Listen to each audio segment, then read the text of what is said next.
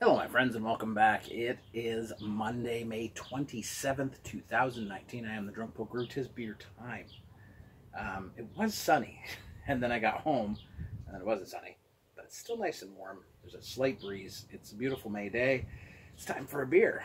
The first beer executed by the brewer Dallas at Merritt. I joined the team in January. This is the first beer he dreamt up for himself. Keep On IPA, 5.0% ABV. I'd say that's patio pint. Sure, why not? 5%, right where it needs to be. You know, Spinny and the team keep adding parts, making things a little better. They got it. It's a brewery that's humming along quite nicely, but seeing new faces and new ideas come in obviously is a great thing because it keeps everything fresh and it brings new ideas to the forefront. So, congratulations to Dallas on this one, and congratulations to me for getting to drink it first when I get home. You know, some days you come home and you read the news and you shouldn't read the news and you realize you should have a beer first, always. yeah, you know that, right? Anyways, let's get into this. Cheers, my friends. That's Tangerine. Tangerine with a little melon. Okay, beautiful. Sorry, I would cheers a little too soon. Premature cheersolation. I spent way too much time by myself.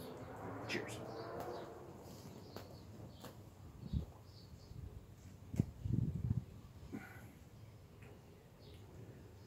So this is an indication of what Dallas is bringing to the table.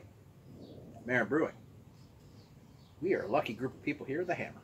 And you can be too. Because you know you can order online too. You can order Merritt's beer online. You see me talking about Merritt beer, just go on there and go order it. What are you waiting for? It's beautiful, nice, crushable, obviously. But it's got a beautiful, nice bit of tangerine again, orange tangerine, melon, some nice grassy notes, very dry, bitter. I wouldn't call it piney on the back end, more evergreeny, but mostly like it's a citrus pithiness. It's very pithy and grassy on the finish.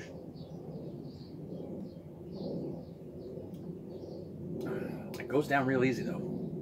It's nice. It's nice. It's citrus up front, pith on the back. It's what you want in a nice IPA. You know, it kind of floats in the middle between West Coast and East Coast, and kind of not. It's not. It's really just an IPA, man. And isn't that a wonderful thing? Isn't it a wonderful thing to have a beer that just gives you an easygoing citrus pithiness? And I don't even know why I thought citrus pithiness was the thing that I would ever enjoy. I tried to explain it to Mrs. Polk. She's like, what's pithiness? I'm like, you know when you bite in the rind of an orange? And she's like, why would you bite into the rind? I'm like, I don't know. It's delicious in my beer. Who likes pine?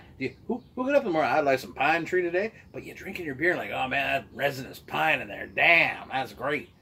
So these are things we've come to appreciate and love and enjoy, and that's good. I'm gonna have two. Cheers, my friends. Catch you on the other side.